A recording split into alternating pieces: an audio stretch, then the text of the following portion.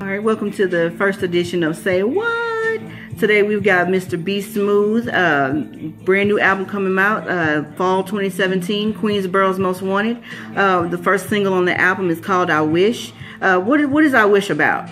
I Wish, it's about pretty much like people was robbing people was stealing from people, starting stuff with people, go to the club with your girl or your boyfriend, you be disrespected because they trying to holler at, you know, all kind of stuff, man. And we live by a different creed nowadays. We don't hope, we wish. You know, we wish somebody would do that to us. You know, that's what we say. So I turned it into a song, a true live song. It's something that actually happened in real life.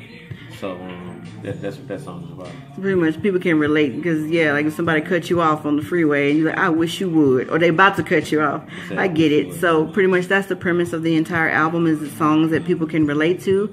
Are these things that you've experienced personally, or someone, you know, close to you? Or a lot of the songs on my album I've experienced plus or seen live up close.